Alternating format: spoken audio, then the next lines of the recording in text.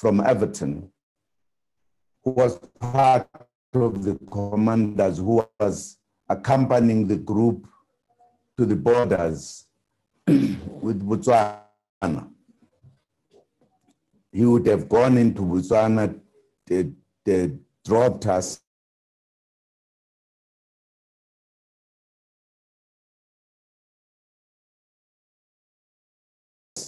and then he would have come back. But he was arrested with us. He was one of that responsibility from Comrade Joe Modise, who had to leave the country when there were suspicion that he could be arrested. That arrest in June 1963, in a sense, it looks like it triggered off an arrest of many leading comrades, particularly those who were active in MK throughout the country. It was during that time that comrades like Luxmat, like Solomon Banjwa, and others from Durban, comrades like Caleb Msabi from Free State, and many comrades, particularly in the Transvaal, which included, among others, comrades like Old Man, Philip Matthews, Elias Simu, comrades like Andrew Mlangeni, quite a number of people. It looked like there was a huge arrest throughout the country in June. We were all shoved in the corner of 90 days detention without trial. In fact, there was a belief that police stations in Pretoria were almost full. And there were interrogations undertaken. This arrest also coincided with the arrests at the different provinces. Leadership in the Western Cape, Free State, Natal, including Transvaal, were arrested. That arrest was the big blow against the ANC and its military wing, Umkhonto weSizwe. In other words, recruits and recruiters, quite a big number was arrested.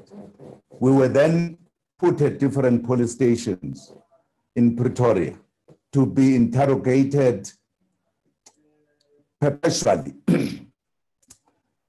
After many weeks of interrogation and arrests, many things happened.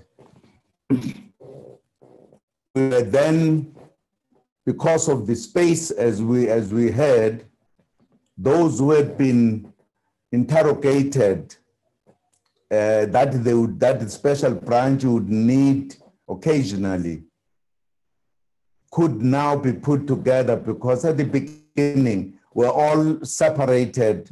Very few people were kept together. We were then brought to the central prison, those that had been interrogated. I had spent my time in a police station in Pretoria called the Hercules Police Station, where I was with other two comrades that were separated in the process of interrogation. Then would be brought to the central police station where we would be interrogated all the time.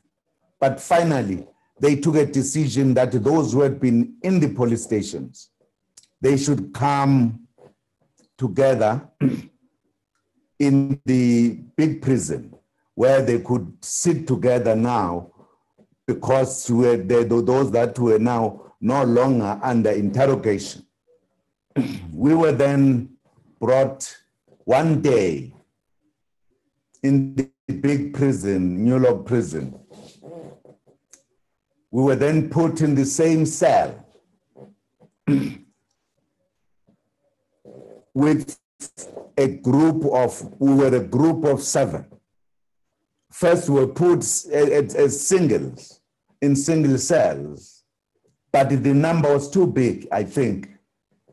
We're in, because we were still in the middle of 90 days detention. We had been beaten up seriously, and I'm one of those who suffered because I did not understand Afrikaans, and that I had to pay a price for it. Same day as we were brought in, later on the day, I think they changed their minds. We were then grouped into cells that could take 6 or 7 people at a time. So we were then brought into this cell. That's when we met, whilst all of us were still serving 90 days detention. In the cell, besides myself, it was Comrade Ntate Mlangeni,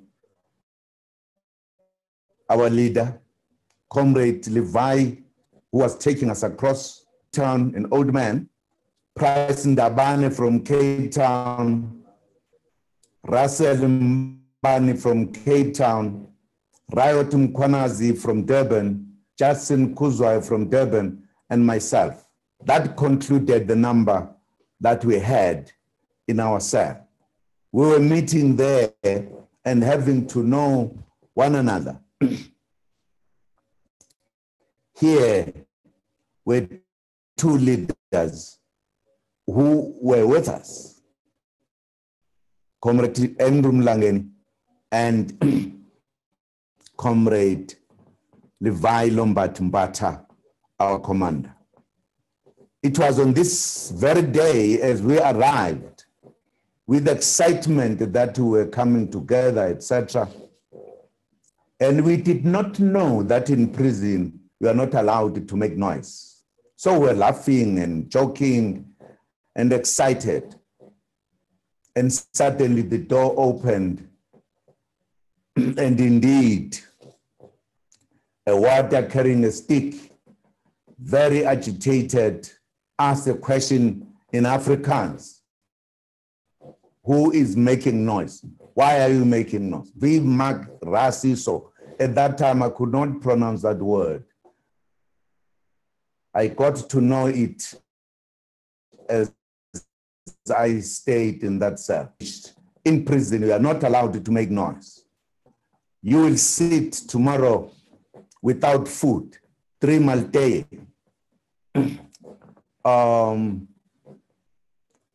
I did not understand this was said in Afrikaans, and Comrade Mlangeni and Mbata seemed to be the only 2 who knew Afrikaans. My surprise was that the 3 comrades coming from Cape Town, which I thought was an Afrikaans area, they did not know Afrikaans either.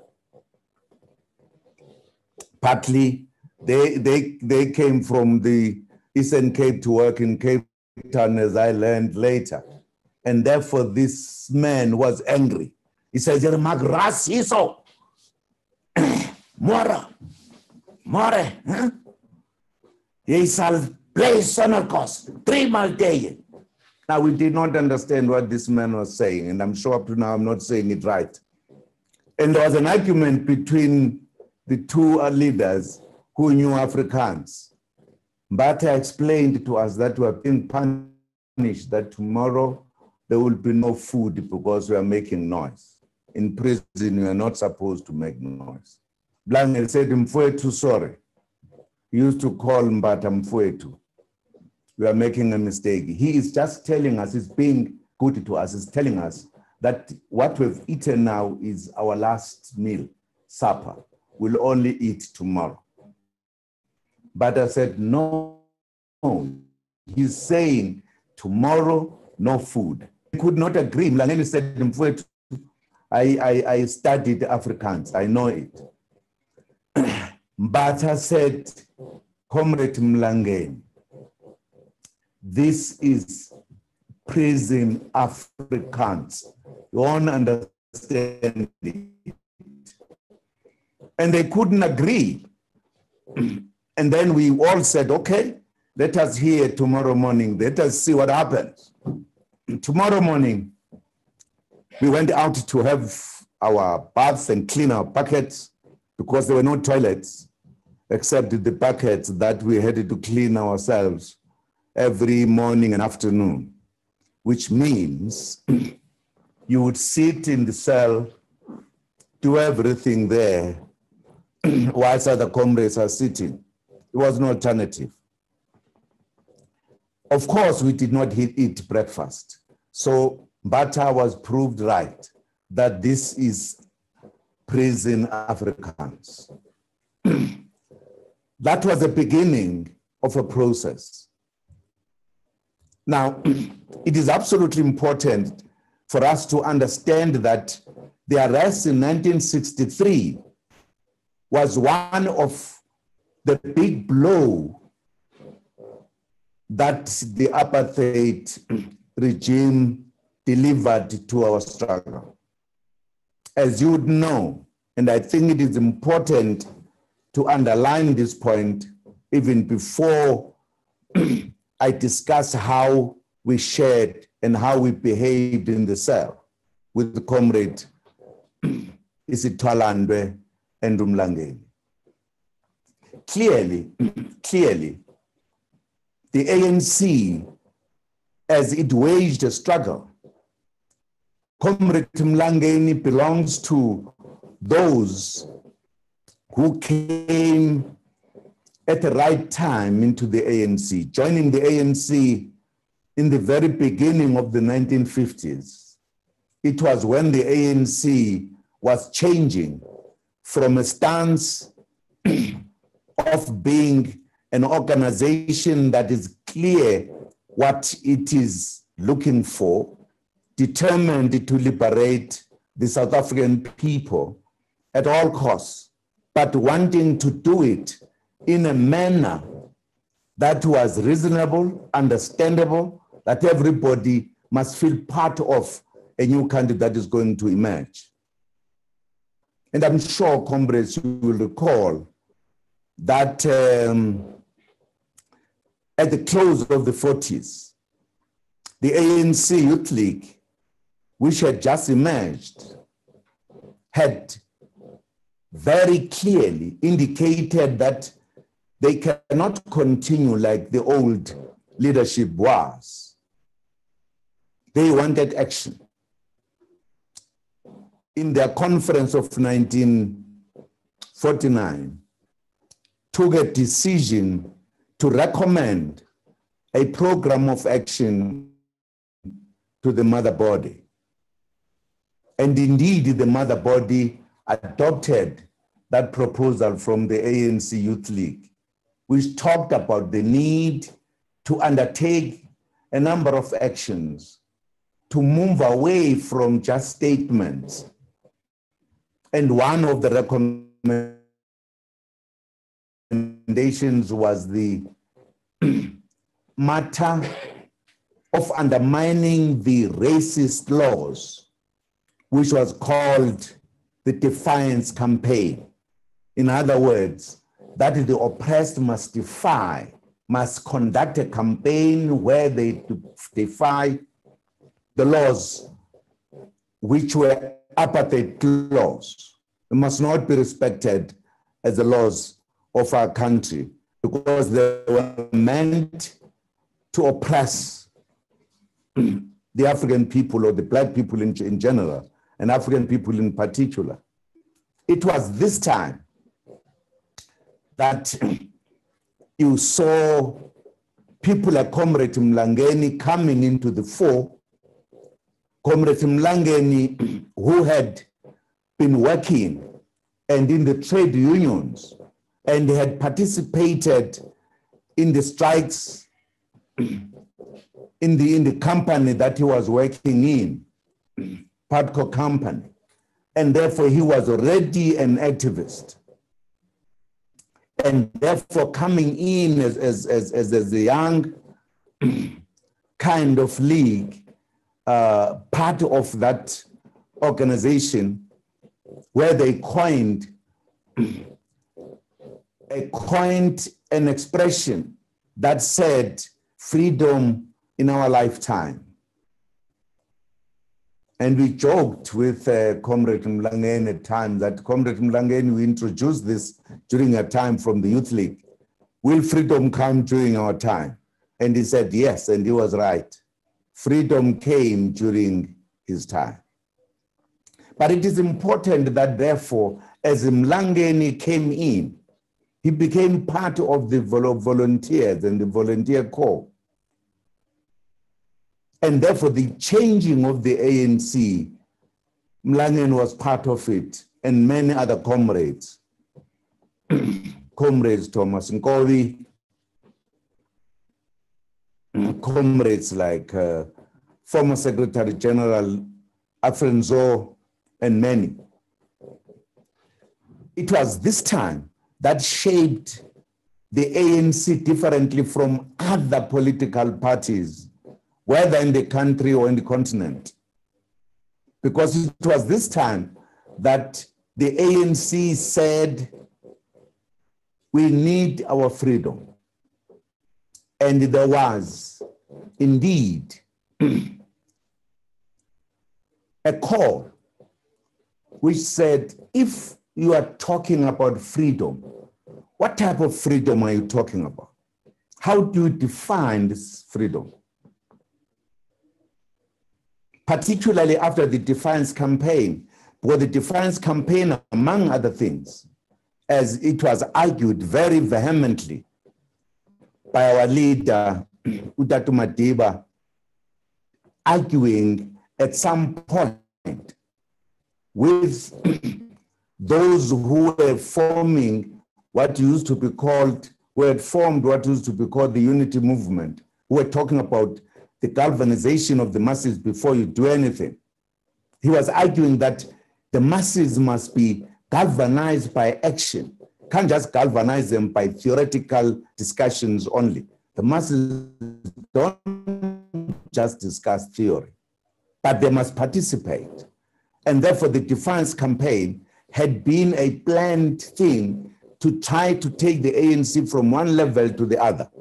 And the ANC had reached a level where they felt it needed to define what type of freedom do we want. And whilst the ANC had all the material to do so, but the ANC took a decision that this is a struggle of the people. And therefore we need the people to participate in telling us as to what type of freedom do they want. Thus, therefore, the volunteers of the ANC, which included Comrade Mlangeni, had to undertake for the first time a door-to-door campaign, going from house to house, from factory to factory, asking people, what type of freedom do you want? And volunteers collected all what was said by the people at all levels, the workers, the peasants, the intellectuals, the women, the youth, etc. Those complaints and suggestions were then put together into a charter, which was called the Freedom Charter, which then had to be adopted, to be discussed and adopted by a Congress, by a conference, by a huge conference for the first time in the country ever, called the Congress of the People, which began to say, when we talk of freedom, we are not just generalizing, but we are saying we are dealing with the freedom where there should be equality, because our country was ruled by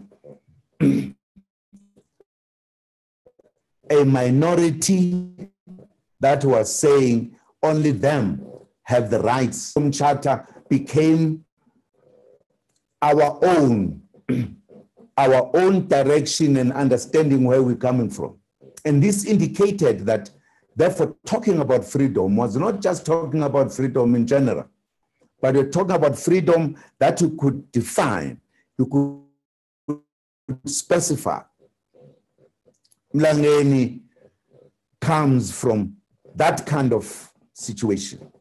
It is also important that it was as the regime realized that this kind of definition of freedom was against their own ideological thinking or whatever. They then conducted a big national arrest of leaders of the ANC and the alliance to charge them with high treason. So the situation had been changing in South Africa from just saying we need equality, we need freedom and everything. You reach a stage where we're saying we need freedom and this is what South Africa should look like. And they said these are communist ideas and charged the leadership. And it is absolutely important, therefore, to see the ANC changing from quantity to quality, even with quality, more quality, and higher levels. Because it is this time where the enemy said, we now have to arrest these people. It was banning leaders individually, banning the organization as well in 1960, and therefore saying, kill the struggle. At this time, the debate was, what do we do? Should we continue the old traditions of non-violent struggle, or should we declare the armed struggle? That is a debate I'm sure comrades could have, because there was an interesting debate that was debated within the ANC, within the alliance. The alliance, just to clarify this, the alliance then was the ANC, was the South African Indian Congress, was Colored People's Congress, was Congress of Democrats, and it was as well SACTU, the South African Congress now we are talking about, that was behind these discussions. And finally, a decision was taken after long debates that yes, the time for armed struggle has come. And that led to the birth of a military wing of the African National Congress, Umkhonto weSizwe. And therefore, which meant the policy of the ANC changed. There was no longer a soft way of fighting.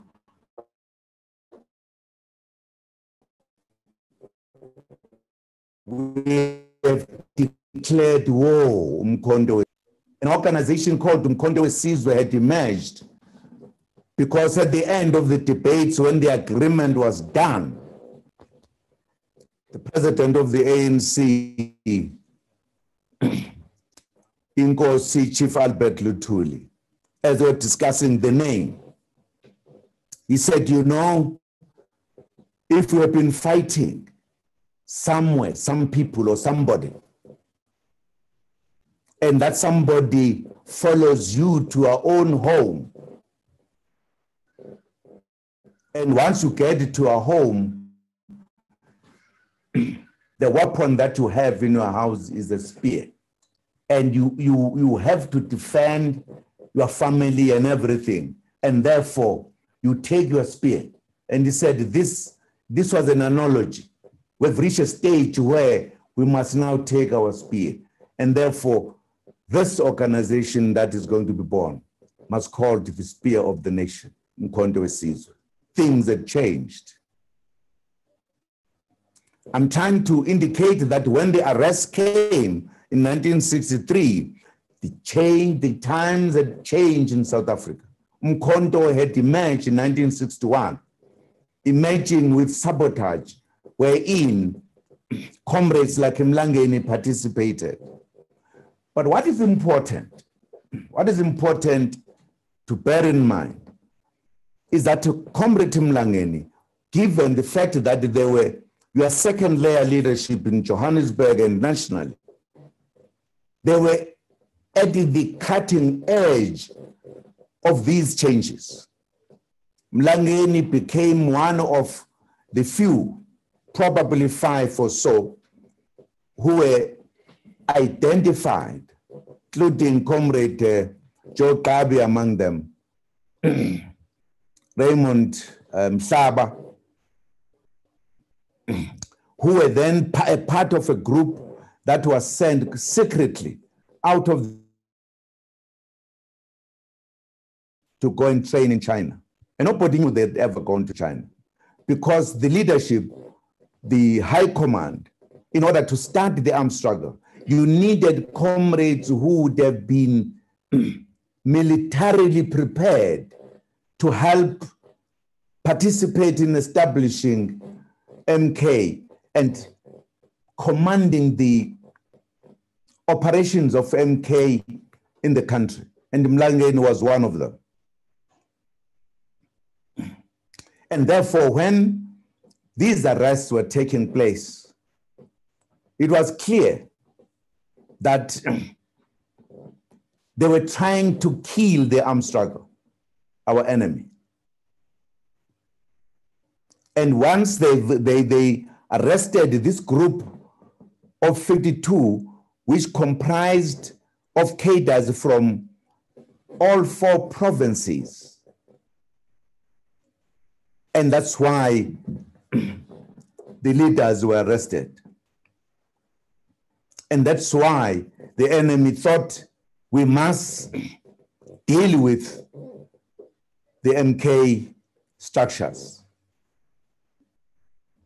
You will also recall that a year before 1963, 1962, our leader, Commander-in-Chief of Umkhonto weSizwe, uMadiba, had been arrested after reporting of his trip that he had taken outside of the country. And he had been tried, convicted for 5 years. He was the first prisoner to be sent to Robben Island. So during this time, in 1963, when we were arrested, this big arrest I talked about arrested a number of our leaders, very top leaders. Were all brought to Pretoria. We were cadres, young cadres who were going out for military training when we were arrested in Groote Mariko near Zeerust. And then we had to serve our 90 days in Pretoria. That's why we met with Comrade Mlangeni.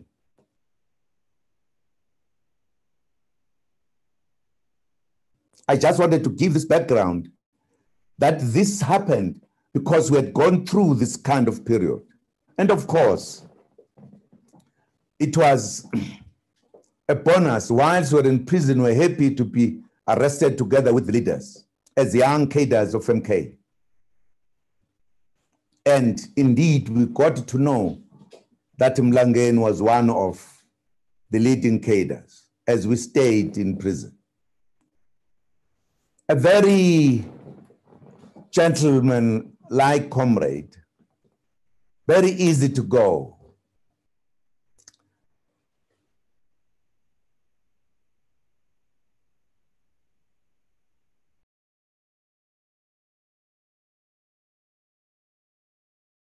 He said, I need my cigarette here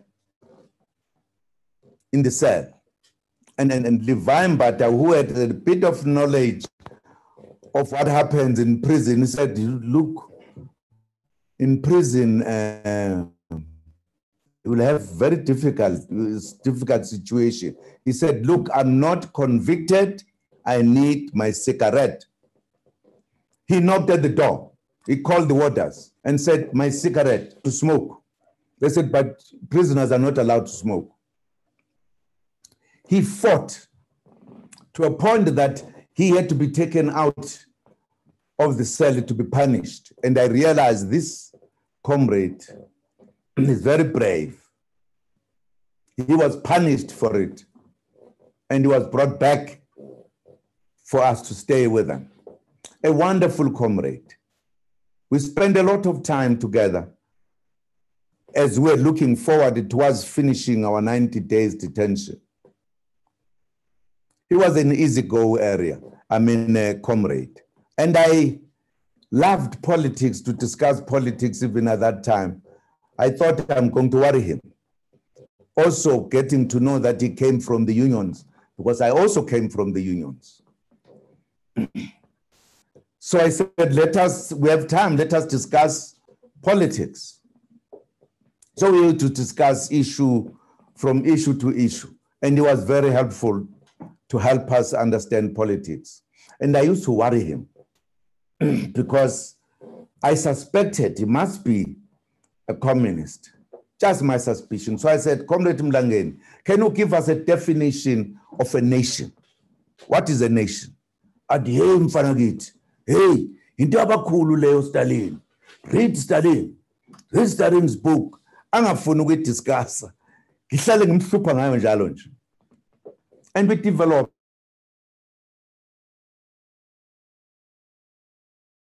a friendship with Comrade Mlangeni, my leader. I used to refer to him, and for some reason until now, before his departure, whenever we met, I called him Reverend Mkwena. Why I called him Reverend Mkwena? As you heard, that as the ANC started the armed struggle, had to train cadres who would know how to operate underground, who would know how to enhance the ANC in the form of MK, the kind of activities. So he, Joe Gabi and others, as they came back from abroad, they were in the leadership of establishing MK and taking into account the recruitment, etc. They would receive people as they come to Joburg, take them across. They were part of that kind of structure. He used to go to, among others, to all provinces, but he went to the Free State wearing the attire of a priest, a pastor. Nano kololola, ekon. His name of this reverend was Reverend Mufuke. And that was Andrew Mlangeni in disguise to people that who did not know him. And when the arrests came and people were beaten up and some were talking,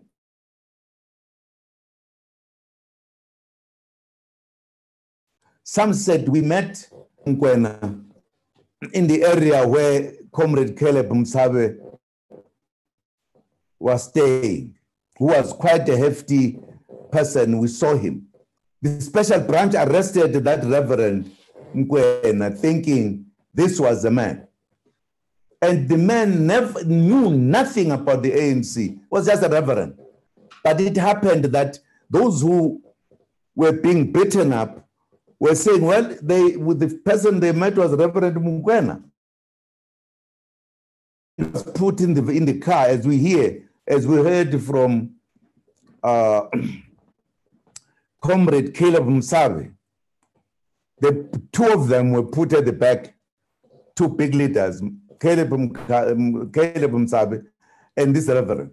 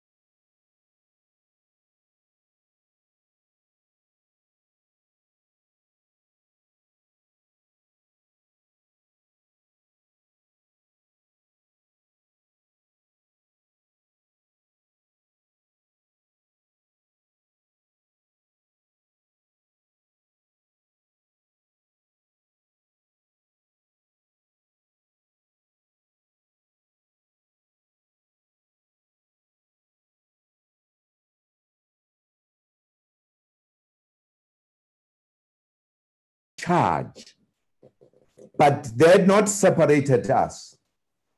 Only after some time, they then separated us, took from that big group, Comrade Ntate Mlangeni, Comrade Mtsaledi, away to join the Rivonia trialists. In fact, they were shocked that, particularly Comrade Mlangeni, that Comrade Levi Mbata was not taken. And Mbata himself was shocked. But fortunately, he remained with us, Comrade Mbata. So Mbata, Karimeng, Comrade Philip Matthews, Ntate Philip Matthews and others, we were then charged separately from the big case. Because the big case was taking place at the High Court, we then had to be tried at the Synagogue Court, where the treason trialists were tried. These cases ran parallel. In fact, we're consulting parallel. Their worry was, what would Comrade Mbata get from us, particularly the worry of Mlangeni in particular, and Mtsaledi. Now, as we got to know, these comrades were the ones who were moving among the provinces and reporting back to the High Command. And therefore, that's why they're to be charged with the High Command.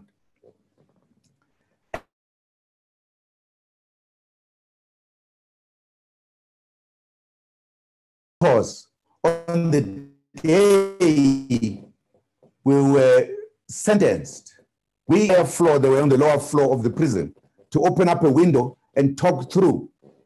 Mlangeni used to communicate with Comrade Levi Mbata. And the first thing, what is your conviction? Meaning, Comrade Levi Mbata. Levi Mbata started from below, saying that the lowest conviction was 5 years of 2 comrades. And he counted all of us were a group of 10, and there were 11, 12, etc. And then Mbata was 20. Once he said so, Mlangeni kept quiet and closed the window. Of course, he gave the report to others, but he was shocked because it was clear that if Levi Mbata got 20, then Rivonia trial would be difficult to escape death sentence, as we were thinking, etc.